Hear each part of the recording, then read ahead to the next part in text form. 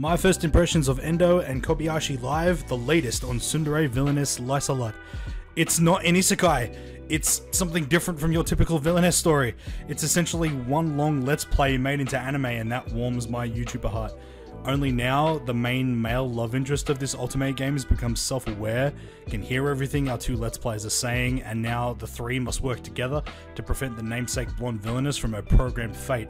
It's essentially an ultimate version of Free Guy, a multi-tiered story with the events of the game in one layer and the burgeoning romance between Endo and Kobayashi on the layer above it. That is such a fun and interesting concept that I may possibly enjoy watching this.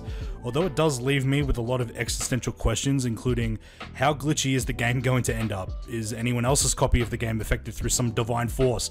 What happens if the devs find out? Who was the actor at the end and what's his deal?